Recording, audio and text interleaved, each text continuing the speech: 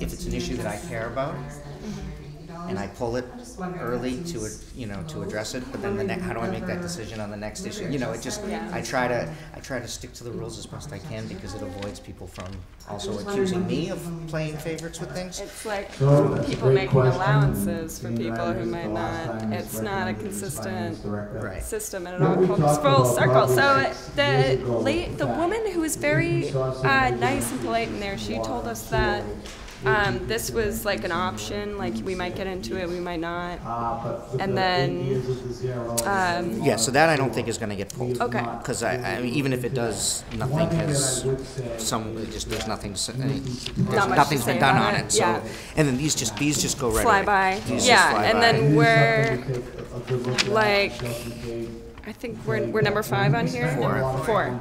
So let me see. So, I mean, again, I never know what someone's going to pull or not pull. Counselor's Underman likes to pull everything, so I don't.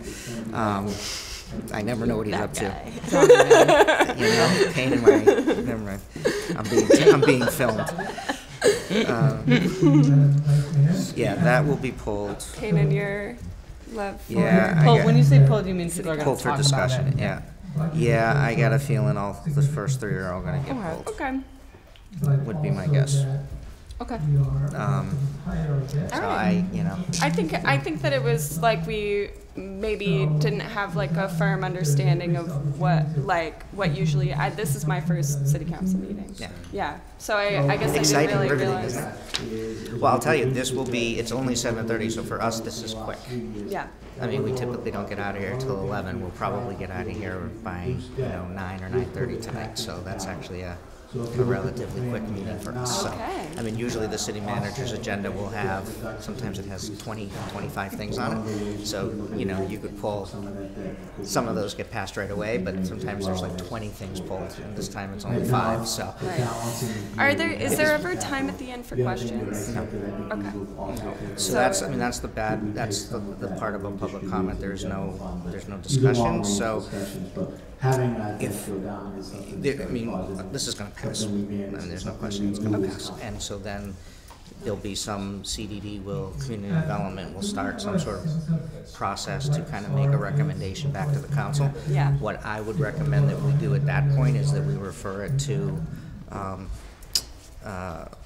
there's like a public, I get some of the subcommittee names all confused, but there's a subcommittee that deals with public celebrations and arts, and so I would recommend that we refer it there, and then that way you can have a more open conversation. That you can invite, the chairs can invite specific people to the table. People can come to the table to say we can have artists at the table, we can have city officials at the table. Yeah, because I just I wasn't even really sure what an arts overlay was. Like I did look it up on the internet, and they have it in Somerville, and it's to protect buildings that are occupied by artists. Well, it'll be different in every city. So what would it? Do you know what? Like I'm not really sure what it would be.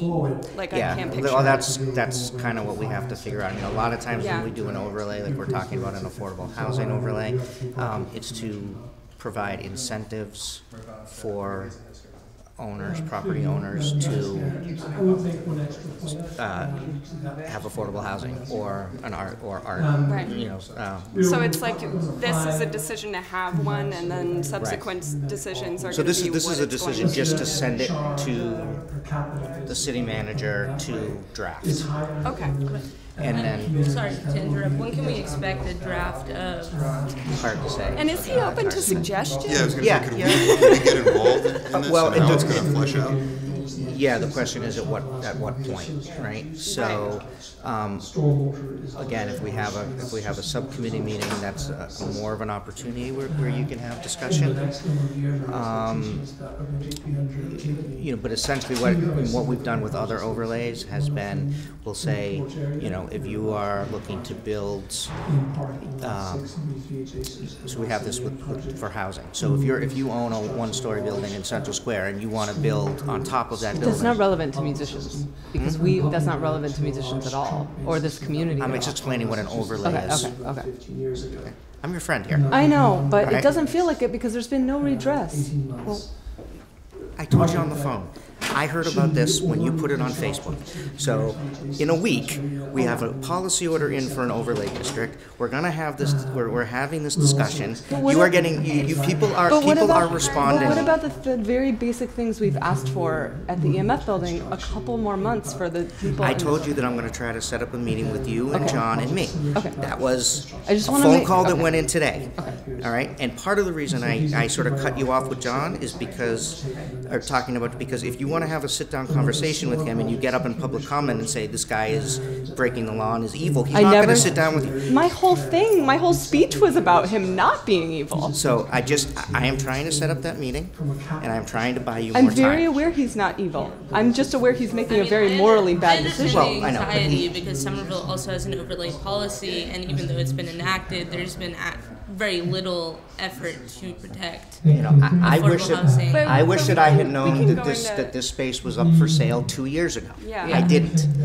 So this is what people have to. You're asking for the city to have stepped in and protected something that we had no idea was even.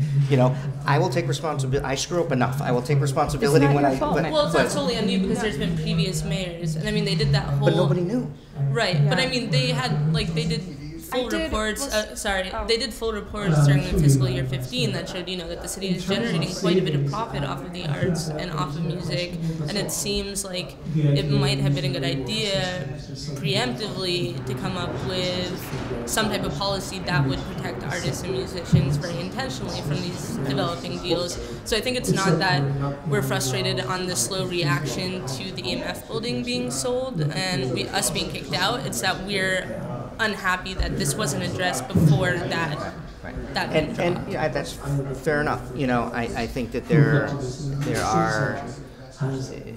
We have spent most of our time talking about affordable housing, right? And what's hard is that this is not a big city, and so its space is tough to come by, right? Yeah. And so I had a conversation with Jason Weeks just on Saturday night. I think that we're going to get together with the city manager to talk about, is there something that the city can do that is much more intentional about protecting artist space or creating artist space? There is a building that the city owns that is empty. Is that an opportunity? Now, again, as I said, because space is so limited, there are 27 people lining up for that building that want it for affordable housing. They want it for a daycare. They want it for another school. They want it for. Down the street from Starbucks? Is that the building? No, it's on Windsor Street. Okay. So there's no shortage of need, and so we have to go through a process that is. Collects all that information and then make a decision. So, it's good that you're organized. It's good, when that decision comes up and those conversations happen about what's going to happen with that building, then we certainly want to hear from people to say, well, what about artist space? But it's also. And I would love to get more involved because I'm honestly I'm kind of frustrated at my own lack of education and understanding about the way that things are done. Steve and I, we went to the Cambridge City Arts Council or office to talk about EMF and Out of the Blue too on two separate occasions, and it was I know now that wasn't really the best avenue to go because it seems like they only really give grants for projects rather than sustaining something, and so I think what I would just like to have happen would just be to have any kind of building in any unutilized there are empty lots and Kendall Square, Glenn, he's had that empty lot for how long, planning on building a venue, and has just been holding it a tech giant who has no investment in the community. And when you talk about stuff like that, still prioritized as a developer. And when you talk about people with mental health issues or people with the elderly or these buildings, these communities, they do serve all of those populations, because we do have a lot of people who normally would not have a place where they could be treated with respect and have integrity and exist someplace, and these are places where they can and they can contribute, and we value them. I do think it's important. I do think it's important. We talked a little bit on the phone of understanding what the city can do and can't do, right? So that piece of property you're talking about, privately owned property. So what we could do is offer to buy it from him, which he's not going to sell it. We could try to take it by eminent domain, but that is a huge decision and is a huge cost to the city. Not only would we have to pay the value of the property, but then when he takes us to court, and we would have to go through a huge court battle. So we can't tell a private, if he owns that lot, as long as he's in compliance with zoning, he can sit on that lot and do whatever. You're using the wrong word. It's not a huge decision. It's an exciting decision. Oh, it's a huge decision. Yeah. It's exciting too, but it's huge. It's okay. I'm fine. I don't care about the water. The water's fine. So there are some buildings by eminent domain, and we have done it once in God knows how long, and we did it. And it was a few years ago, I think. A year and a half ago. Yeah. And it's still tied up. Peter's saying it is an exciting decision. I mean, I consider Boston and Cambridge and Somerville to be these kind of sanctuaries from the general trend in the country right now, which is prioritizing, private business over public arts or public programs for children, for adults that enrich the communities. And I don't think it's a matter of a big thing. I think it's a matter of prioritization. And obviously I'm not on council, so I can't speak to that. Right. It's a big decision and it would take a lot of money, but for me, I would like to see innovation in these senses rather than playing it safe. Because I don't think we can afford to just be oh, that's the way it is, this is privately owned, we're just gonna leave it alone. I think there has to be difficult decisions that are made. But then the decision will also come if we are going to take something by eminent domain and spend however many millions of dollars on it.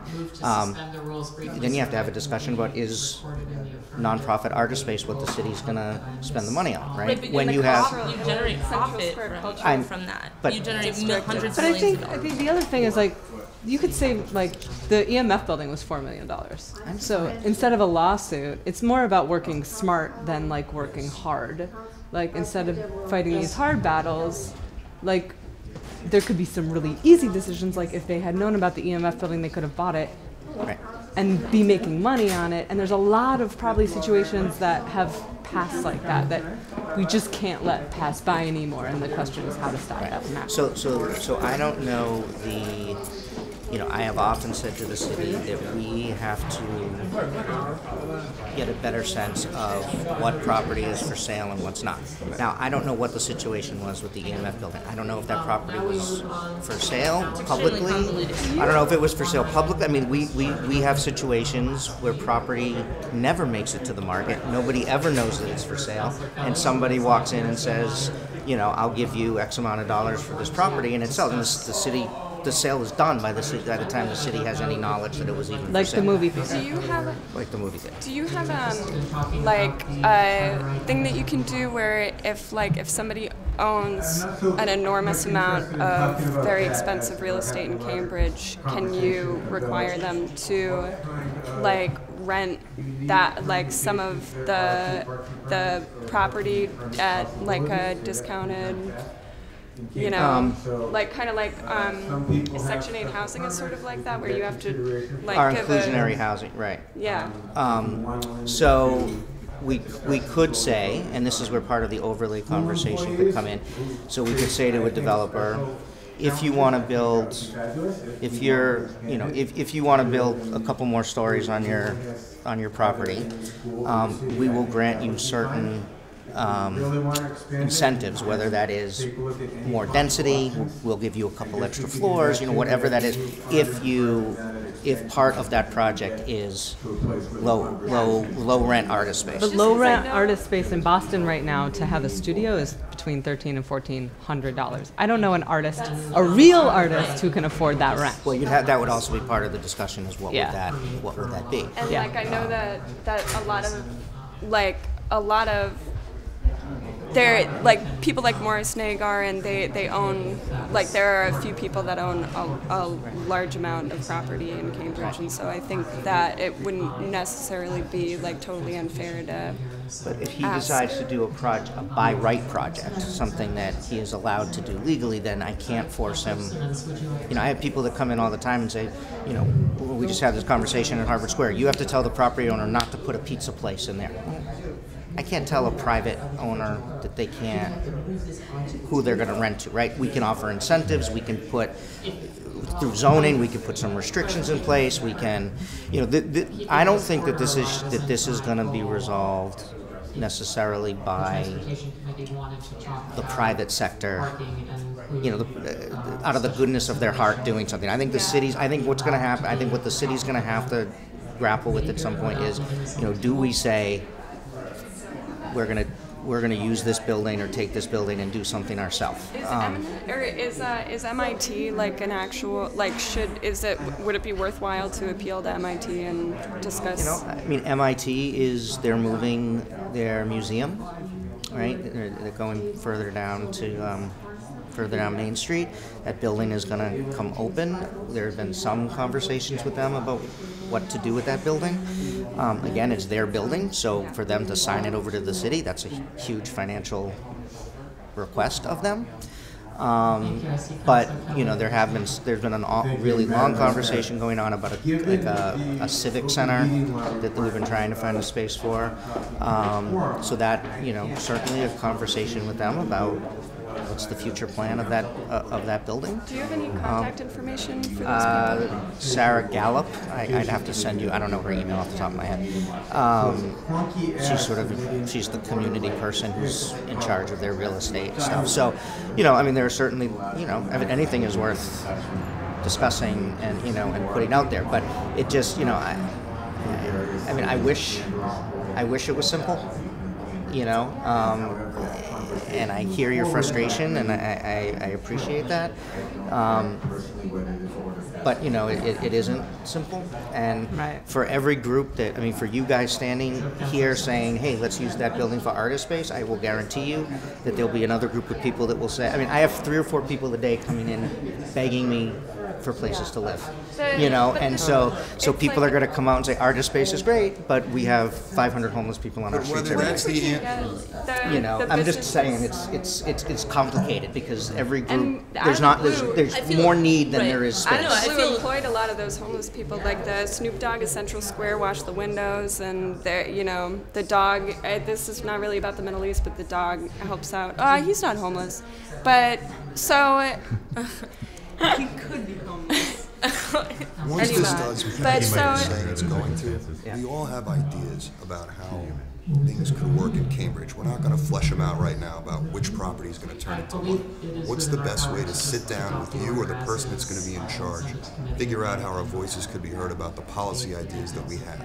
Okay, so, I mean, I'd be more than happy to have some people in and to have a conversation with the city manager. Is it possible to set up like a meeting or to set up a phone call where all of us could sit and talk about this? Well, again, if we do a subcommittee meeting, right, then what happens is the chair of the subcommittee invites whoever he or she wants to be around the table, and there's public comment, but then there's an opportunity for people to sort of talk about ideas. We tend to like to have something to kind of work off of, or to look at, so I think what will happen with this is it will go to the manager. I mean, CDD they have 25 things on their list sort of already, right? I'll certainly make sure it doesn't get lost in the shuffle. What if we just had a representative, just one of us go and sit on that meeting? No, I certainly would be more than happy once I talk to the city manager about bringing some people together to try and to talk about this. But there will be, if it's going to be an ordinance, there's a whole public process that comes with that too. So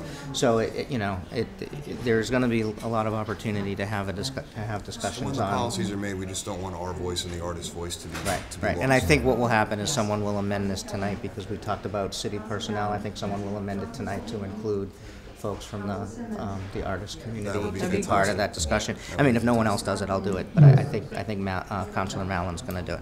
And should we get like some of the businesses involved who kind of built their business based on the idea that there was an artist community here, and we're kind of like their, you know, clients or their like. Yeah, maybe at some point. At some point. I mean, you know, I mean, the hard part about this is that it never goes as quickly as the people who are being affected by it want it to go, right? Yeah, so even if we pass an overlay, and there's this whole process about what that's going to look like, and even if that sails through without any problems at all, right, as fast as it can possibly go, it still doesn't guarantee anything. Right. A property owner still has to be willing to build that space, right? We can throw incentives. Well, a lot of us are construction workers by day. What? There's a lot of artists who are construction workers by day. Right. But it's building in Cambridge is really expensive, and so you know what we would do is we would provide incentives and try and encourage that to happen. You still need someone to, which is why I think this is going to eventually come to. I think the eventual solution in terms of a space is what's the city going to be able to do, because I think. You know, I don't know. I mean, when I talked to John said, "Okay, you want to rezone the lot and let me build 10 stories? I'll put some artist space in." Well, you try to put 10 stories on that site and watch every neighbor, you know, come out and kill it, right? So there's also another issue of we say we want stuff, and then when we're asked to kind of sacrifice for it, you see opposition, right? So that's so the process is not only going to include you guys, but it's also going to include a lot of people that are going to say, no, we shouldn't be using it for that. We should be using it for something else. So, you know, just that's. I mean, but talking to John, it seems like he's committed to renovating that space. Yeah, he is. He's John is he's not a nonprofit, right? Yeah. He's not, and so. With a son who's interested in music. Yeah, and it's ridiculous. And he's done. He supported the Sinclair, Boston Calling. I mean, I'm not going to sit here and defend John. Boston Calling has nothing to do with our community. I'm not gonna be John's. They don't walk by Peter Valentine's yard at night and check to make sure that there's nobody doing anything John. weird. There are some things John does that I like. There are some things John does that I don't like. But I'm just saying the reality is that he, you know, if like he said, if we rezoned that area so that he could build a 10-story unit where he could offset the cost by doing something else, I think he would do it. But at this point, that's not. Is there any? We're on policy orders, so. Can I just add briefly that I understand that you probably know John on an interpersonal level, but to hear that there are some parts of John that you like, despite the fact that he's clearly not a friend to musicians, he's not a friend to lower income people who need that space for housing, he's not a friend of all of these people who need the space that you're saying is limited, how can we reconcile with that and assume that these people also have good things? I've known John for a long time, and what you don't know, and I did say this, when Fire and Ice, he didn't charge Fire and Ice rent for 2 years because that restaurant was going out of business, and he wanted the owner to be able to get back on his feet. He didn't charge rent for at least another year to the market that was on the corner.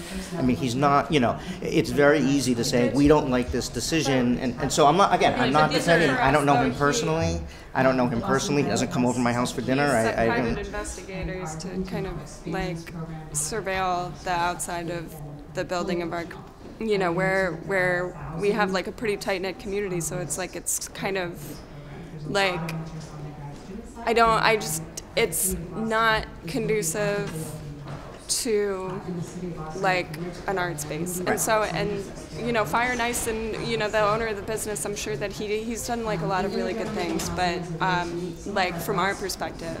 I'm not taking a side on it. What I'm saying is I'm just trying to get the reality. The reality is he is a for-profit business person, so he is not going to invest $4 million in buying the building and another $6 million in renovating the building to say, I'm now going to open a nonprofit artist space. It's just not going to happen. It's not what he does. It's not going to happen, right? So maybe that makes him a good guy. Maybe that makes him a bad guy. I don't really care. I'm not in this to be his friend. I'm just trying to tell you the reality. So trying to say, oh, how can if the attempt is how can we get John DiGiovanni to change his mind? That's a waste of time. But have you ever seen enough public? I'm just in your experience, with everything you've seen, have you ever seen someone buy a building and then have so much political and social pressure on the person that they change their mind? I'm just curious. Ever? Rarely. Yeah. I can't think of anything. Yeah. It's such a huge amount of money. I know. And I mean, he would have to be shamed so hard. How is an overlay policy going to change anything? It's not. We not have gonna to change do anything for Eviction orders EMF. by banks? Right? No, but in general. Yeah. So, I mean, the best thing I can do for EMF is to try and convince John that it is his best interest, because so that he's not, besmirched in the community, to allow more time, to allow, to help with moving costs, to do that kind of stuff. But as far as the overlay goes, and that's not in and of itself that won't be the answer, because like I said, it only provides incentives. Right. Which is why we have to have a conversation at the city level of, I just wonder if what the do we, incentive will what And what I do we think do? from my years of dating men I shouldn't have been dating, I think the take home here is when someone tells you who they are, believe them. And what I'm hearing from you is you can't help that. I mean, you just can't do that much. You don't have the power over these people. So therefore, I think it's in all our best interest to leave. Because we have careers to build, and we have communities to build, and we have families to build, and we have lives to build, and this isn't the place we can do it. Well, not necessarily. It's not even an active. But not necessarily. There are some. State, now we're losing into our own market where you can't even artists. I mean, fans don't even go to where the artists are. It's okay. It's like good to know what the reality is.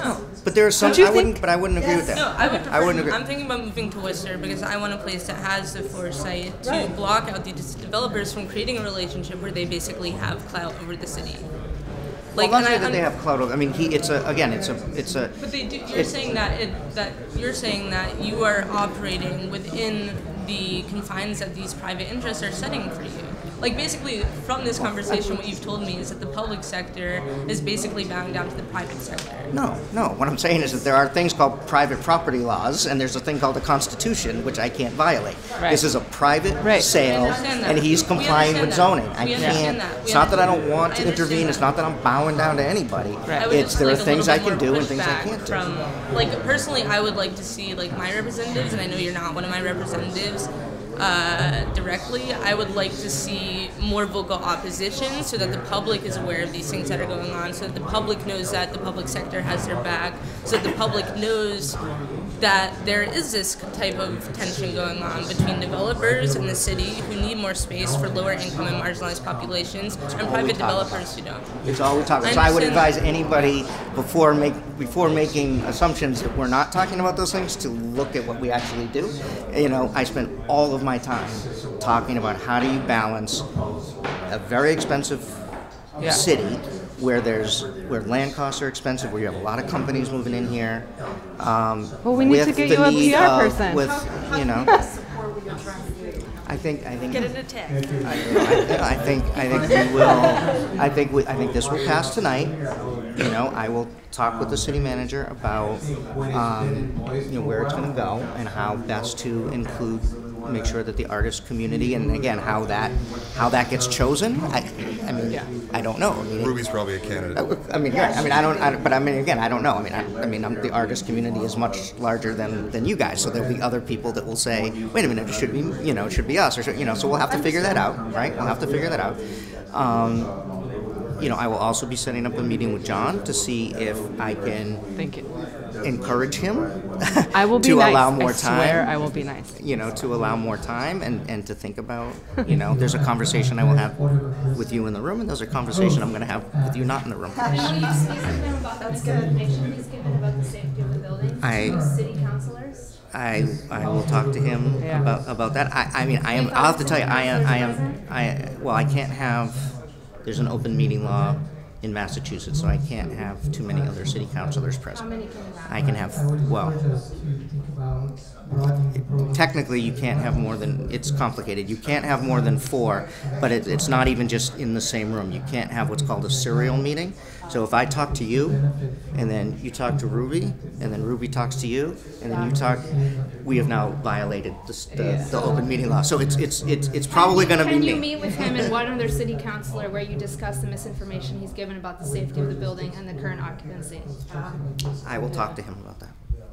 You're concerned about that because of like. Well, just I think the story he said, is like, she oh, said. this is a public or this is a private situation. Like he's within his legal bounds, but he's now lied to the city councilors about the safety of the building, which is currently occupied by Cambridge residents. So is that legal? Look, I don't. That's my question. Is that a legal thing for a developer to do? What? Is it legal for a property owner to lie to Well, what did he, so representatives he will about- say, I had my people go into the building and assess the building, and this is what they told me. Well, yeah, but why? Speak to Chief Donovan. But he had private people. He had private people come in and assess, and there are things that need to be done. Right. It is a complicated building. It's a labyrinth, and so of course they can come up with anything they want. They can. I'll be honest. Having been in that building, I am kind of surprised that the fire department didn't say that. Me too. Because I walked in. I mean, it just the whole LA situation came. Specialists in the building. They have people who specialize in that building Now, at the fire department. You can speak to them. Well, the other question is, where do you want to spend your capital? Right? Is if this is about shaming John into saying you're a liar and you know, then is that going to be the best use of our about time? the city and the developers and the way the city is managing how real estate is being handled in the city and how it's affecting all of us. This is about the city. It's not about John. John stuck his foot in it. I mean, he's lying about what's going on with the safety of that building, but it's not about John. It's about the city, and it's about the people who live here. So how did we mess up the city? I'm not saying you messed it up. No, not me I'm personally, saying- but how did the city mess this up? I'm not claiming that the city has messed it up, but I think that John has given the city cause to investigate what's going on with that building in particular, and I think all of us want to be involved in a discussion about what we do going forward. If it's not EMF, how is the city going to accommodate 200 musicians who live here, buy their groceries here? Right. And we may not be able to do all We're of that. done. Well, so then what? What's the trajectory? Then everyone leaves? Is that funeral? Right, we leave and then the profit that the city generates from the arts disappears and is replaced is supplemented by other industries that don't really have the community in its best interest. And I mean, again, what do you do? You know, this is complicated. I mean, you can't stop a private. You can't. If I own a house, which I don't, the government cannot come in and say you have to sell that house to a nonprofit, or you have to sell, you know, and so. When that developer lies to the building counselor about But the safety of that building. It's not. It doesn't. I mean, Donald Trump is our president, That doesn't guys. mean he can't. All we can do is hold him accountable to and I that. think It doesn't that's mean what that we the sale want. is violated. I mean, well, somebody had a lease on the building until 2020, and so like I don't know what happened with like the case in court that led to that decision. I know that the private investigators were involved, and I know that he has misinformation that he tells people about the sprinkler system. So that to me is like if you're going to talk about property laws and stuff, like people.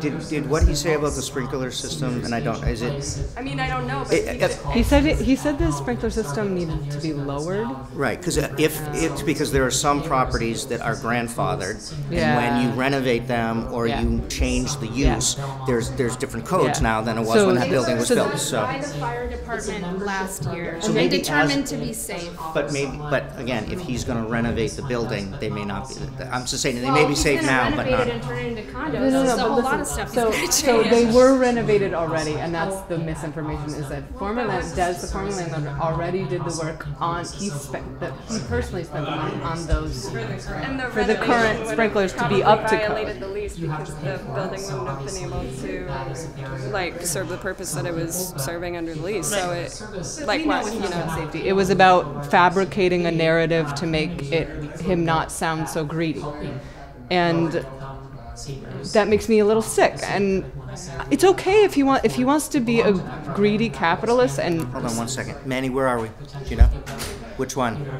Which policy letter are we on? If we control the land, then we get to decide what happens, right? So then we could say, you know, okay, if we purchase the EMF building, I mean, we're not in the city's not in the business really being landlords, so I'm not sure we would run it, but we would partner with somebody. So what we've done in Like the past this, is we said, you know, we've said to groups, we'll give you the build, you know, we'll deed you the building for 100 years. Like and this, you you have could to give then Des the do. building. Is the city allowed to be proactive in buying property from owners?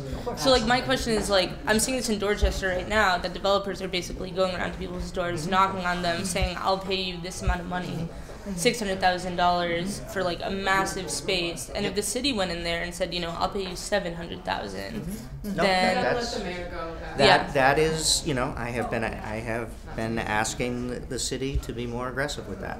You know, I did say too, you know, we have some folks in the community, since I'm being taped, I won't say their names, but you know, who go just the property up in Central Square where the Radio Shack, right? It's 3 buildings or 3 storefronts, assessed at, I want to say somewhere around $6 million. Somebody came in with a suitcase of 3 times that amount and said, I will buy your building. I don't even think the owner was thinking about selling, but somebody comes in and offers you 3 times what your building is worth. I'm going to the Bahamas, you know. So there's a situation where the city didn't even, it wasn't even on the owner didn't know he wanted to sell, you know. So it is very hard. Listen, I'm Nina Piquel. I'm going to reach out. Thank you. Please Thank do. you, Mayor. I am trying. I know you are. And I know I know. I'm pushing back, but I mean, I'm your friend in this situation. I know you are. We're So trying it to- doesn't mean I can give you every answer you want to hear. The worst thing about an elected official, I know. the worst thing, and this is, you know, I have very difficult conversations with people because I am not the type of elected official who's going to tell you what you want to hear so that you walk away smiling saying, oh, he's going to do this. I'm going to have real hard conversations because you need to know what the truth is, Yeah. right? And we're not going to resolve this problem if people are blowing smoke at you, you know? Yeah. And so I don't do that. I don't believe in that. I think it's my responsibility to be honest with people. And sometimes it's not an easy thing to say or the things that I people think want to we hear. all appreciate that. Appreciate you, Ken. Well, when So we we're gonna. So this is coming up. Okay, So thank go you. back in. And, Let's do it. all right. This is going to take place on what? On the